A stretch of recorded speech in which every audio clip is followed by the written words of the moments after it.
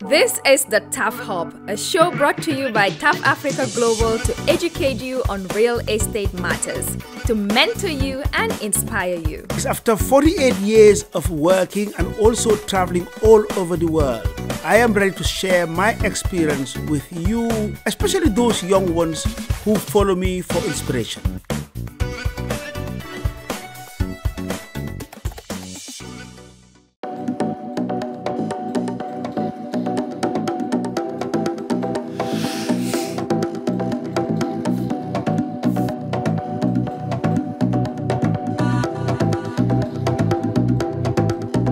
Welcome you to our first, second and third session.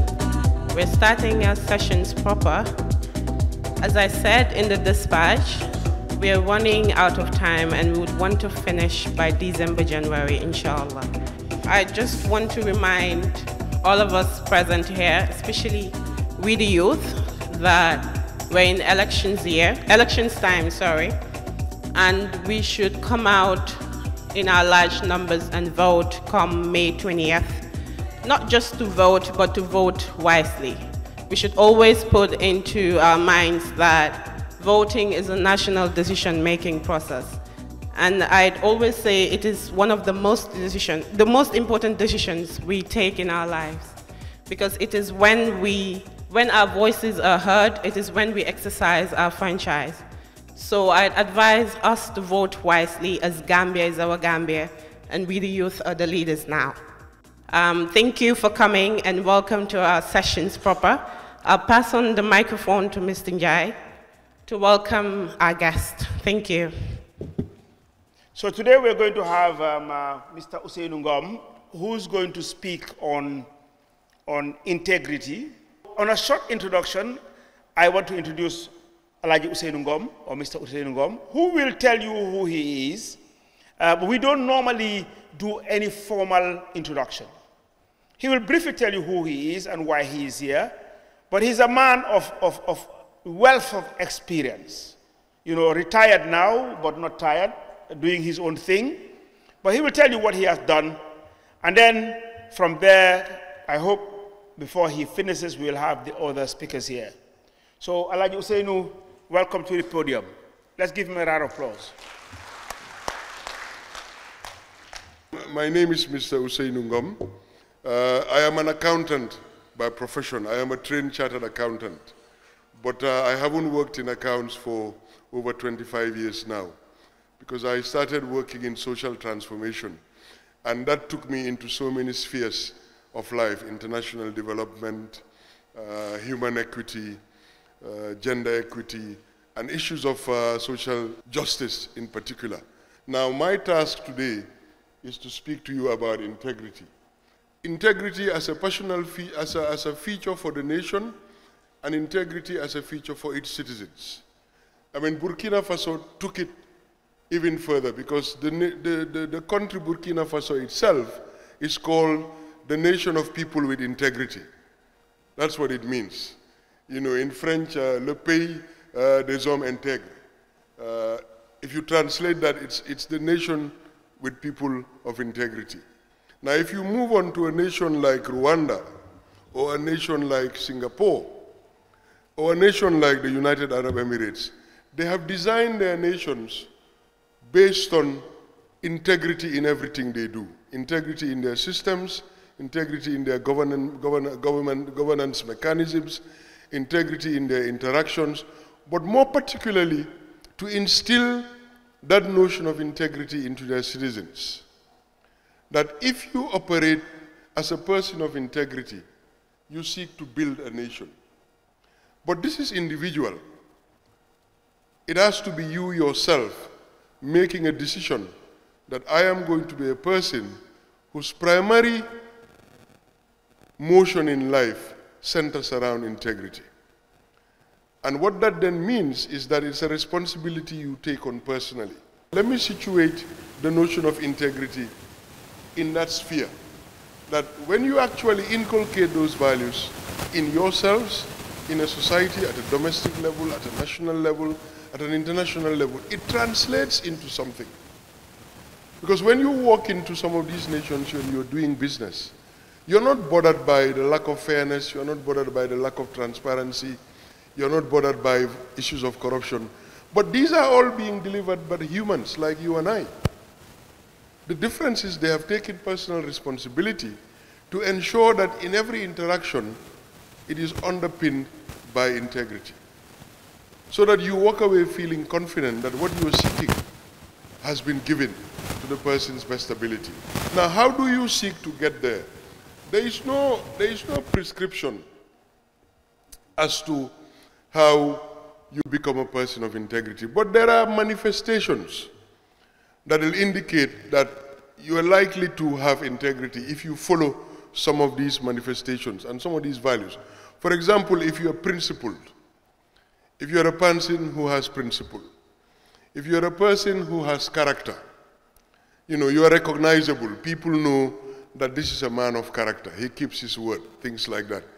An image. You portray an image of seriousness. So for example, if I gave you a commitment that I will be here at 10, and I turn up at midday and I don't apologize and seek to explain why I am late, then you begin to question how serious I take what I say, for example. Oneness, making sure that everything in our society is accessible to everyone.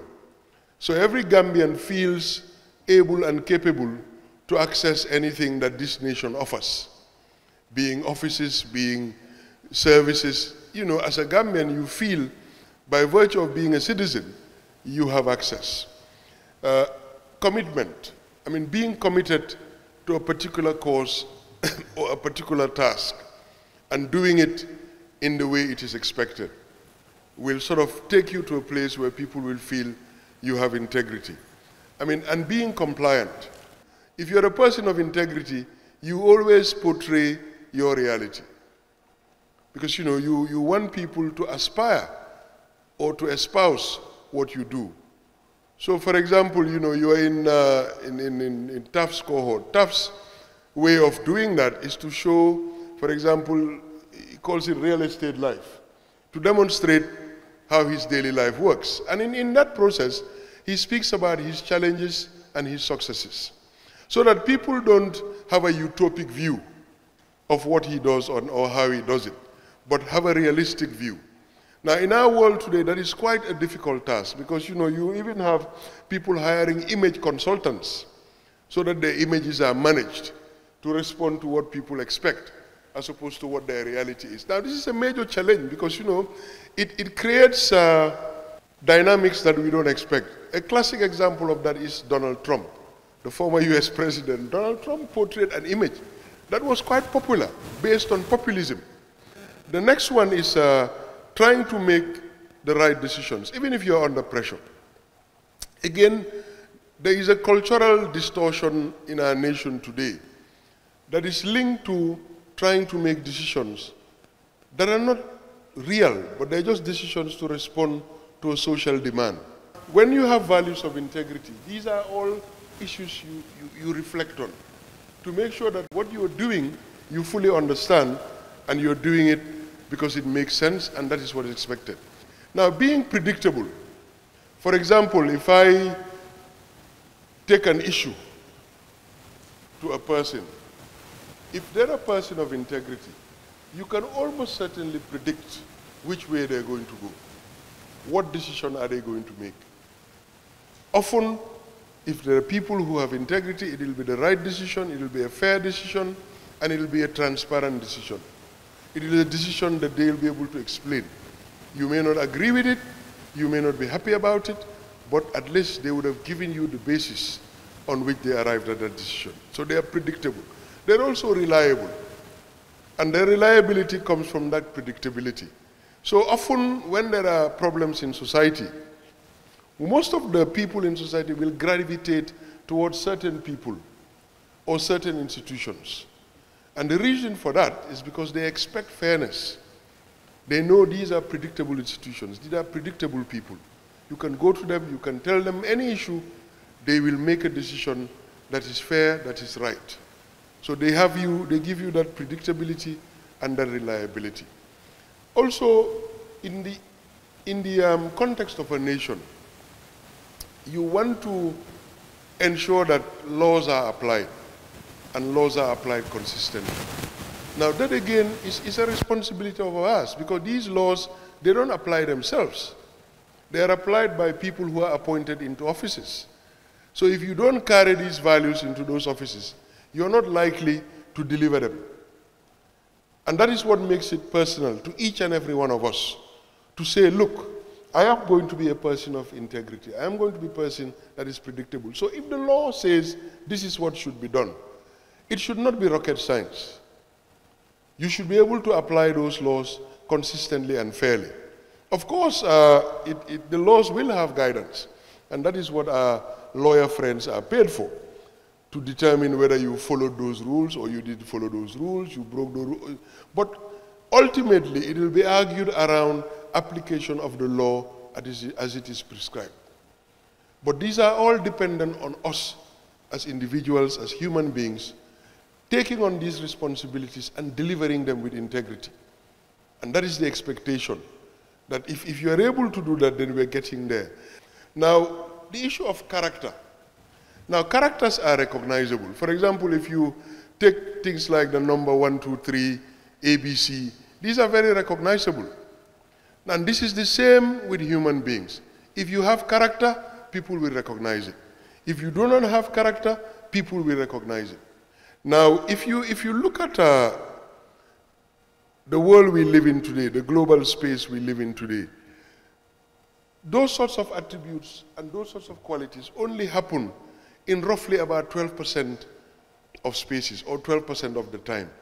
So that's why you don't have a Rwanda everywhere.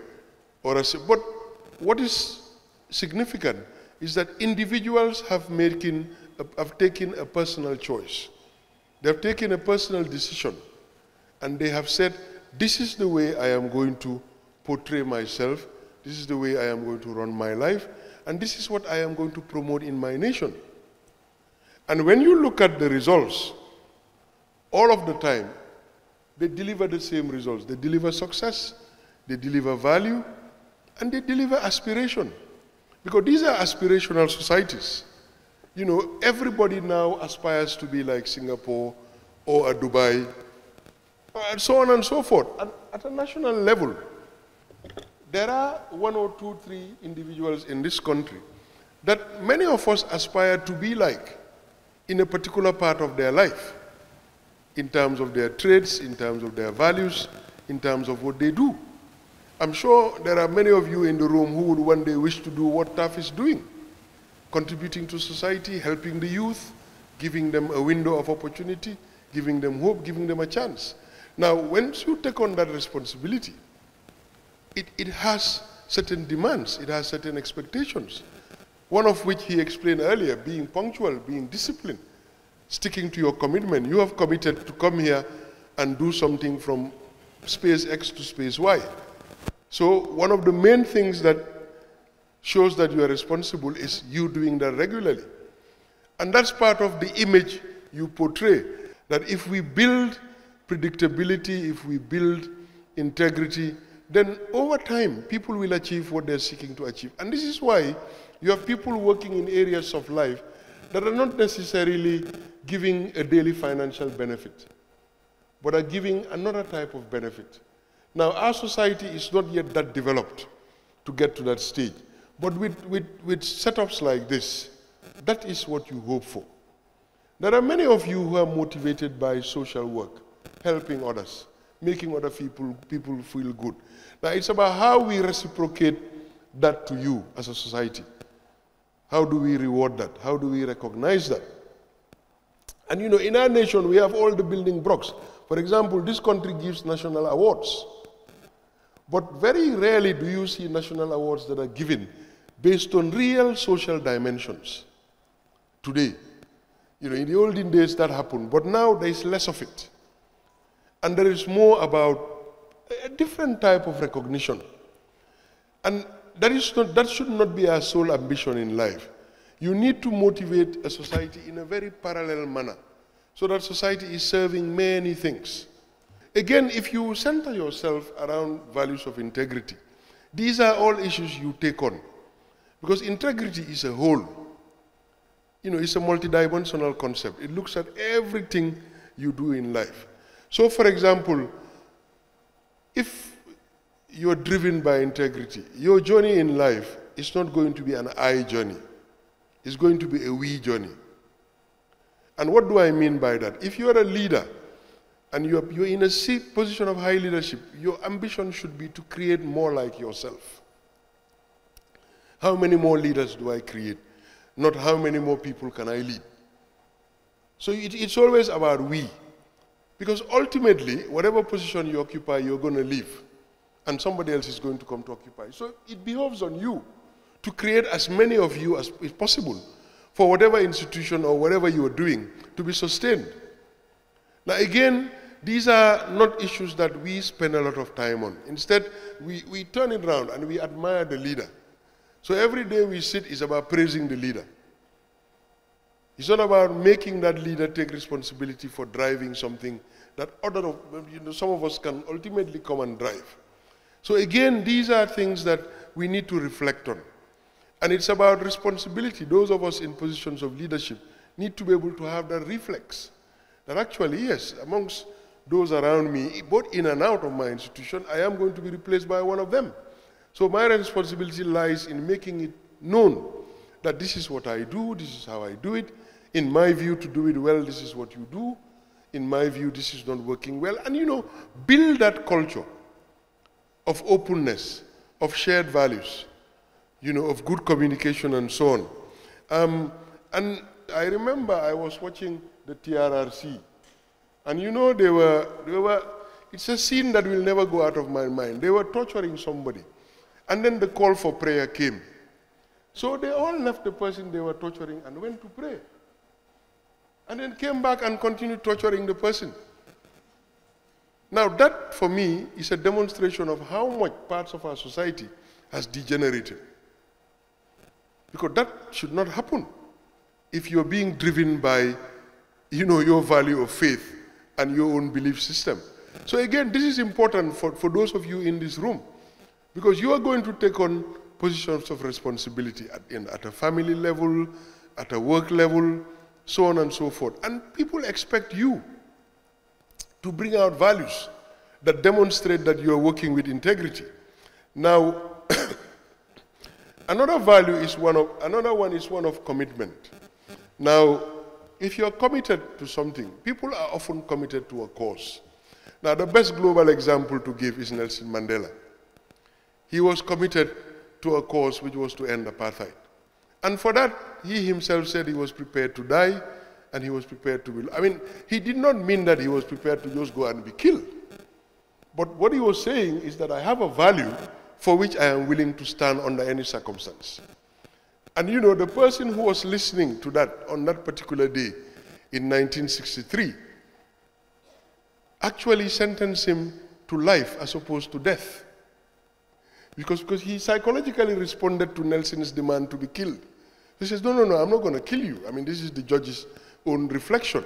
But again, these are personality traits that are at play. Because that particular judge, what he heard was that this is a man who's telling me I have not done anything wrong. You just happen to be a position of power, and the question is, are you going to exercise this power fairly or unfairly? And on that particular day, that particular judge reached out to his conscience and decided that no, I am going to do the right thing. I will sentence him to life, which is I will give myself a chance for there to be a conversation at a later stage. Now, that is because fundamentally there was some degree of integrity in that person, in that they were a high court judge and they knew the law did not allow them to sentence that particular person to death for that particular crime. Even though that is what they were instructed, they didn't do it. Now, that does not happen often in our society. And again, to give an example, just because it's a common discourse, I remember in the Jame days, we were very used to a term called executive directive. So executive directive substituted what was right. And I don't know of many of us as Gambians who stood up and said, well, I am going to do what is right. And I do understand the circumstances were different. It could cost you a life in a very crude way and so on. But when now we're in a space where the society is seeking to be much more fair, to be much more democratic, those of us who are coming along need to espouse these values. It needs to be worth something to us, just more than financial reward. Now, the values, the notions of equity and inclusiveness. And really, I want to spend a little bit of time on these two.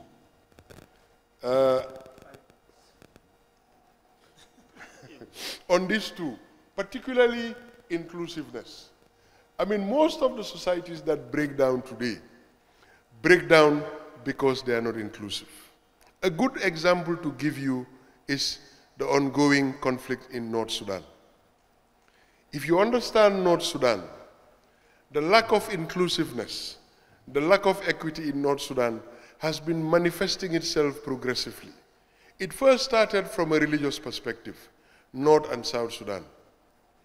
Power has always been vested in the North, and the North was predominantly Islamic and Arabized. So everybody who was slightly light-skinned and Muslim had an advantage. Everybody else didn't. It led to civil war, and the South seceded. Then the West in Darfur, same lack of inclusion for ethnic reasons. And now, ultimately, for those in power, that lack of inclusiveness is manifesting in the military itself. Because you know the rapid response force is the best equipped, the most well-armed in North Sudan. So now they have turned against their own masters, because they're saying, well, you have enjoyed being in power for 3 years, now you want to hand over, we have not had our chance. So anything you are building that you want to be sustainable, you need to make sure it includes your entire society. It should not matter what religion people follow, what ethnic group they belong to, what level of education they have, how they see the world. What you want to do is to ensure that everybody has a chance to have a say, to contribute, and to benefit. And we're not all going to benefit in the same way. We're not all going to benefit in the same degree. But what matters is that we feel we're included and we have a chance. And once that happens, all our daily preoccupations will be about building that society. But if I feel I don't have a stake, I don't have a chance, then what will be my daily preoccupation? To break down that society. So inclusiveness is critical. And seeking to ensure that the laws, the provisions are equitable. Now, you are not going to be equitable 100%, but at the level of provision, at the level of making the laws, at the level of inviting society, portray equity. Give people the image that it is going to be equitable. And the other bit about integrity is about compliance. Now, compliance in our case, in the Gambia, we have decided that we are going to have a constitutional Republican society. So we all need to adhere to and respect that constitution in all its promises and expectations. And by that I mean all the Constitution guarantees us we must be allowed to have. And if we don't have, we should be able to ask for. And then again places a responsibility on us to understand that Constitution, to know what it says, because that is what guides our lives in this society. All of us sitting here, the only entitlement we have that is guaranteed in this nation is constitutionally guaranteed. It's what our Constitution says. That's what governs how we must behave, how we must run our lives. And you know, these things are important because it guides us to operate our lives in a particular way so that we espouse integrity every time we move. And the next bit, and it is the most interesting bit for Africa, is about power and integrity. Now, and this is where in our continent most of us fall down. Because once we are entrusted with power at a domestic level, whether we are a head of household, a husband, power as a head of an institution, power as a president, or in any of its forms, we manifest traits that are not helpful and traits that are often conflictual. So, from your perspective, it's about the use of power. How do you use power? Now, when you lead, often your powers are prescribed. Whether it's an institution or a nation, there are laws that tell you how your powers should be exercised. But there's something else, that's the hard power. But there's something else called soft power. And soft power is about your personality. How you carry yourself, what you say, how you do it, how you guide people. You know, are you hitting the table all the time, or are you seeking to understand people? Again, these are all values around your own integrity as a person. How do I carry myself around? How do I invite people that I am leading? What relationships do I build as a result? And you know, if there are laws that guide how your power should be exercised, because say, if your office is term limited, well then you know, if I do my first 5-year term, my second-year term, I should now be looking to ease myself out of power, ease myself out of the role, bring somebody in. These are all values that integrity gives you. It makes you realize that life is a continuum. You know, you come in, you do your bit, you move out, somebody else comes in, does their bit. And that's what guarantees your kids' survival, their kids' survival. So what role do you have in that is to make it ready for them. Build that space. Make it possible for everybody to transition into the society and benefit and see their value. I hope this is helpful. Thank you.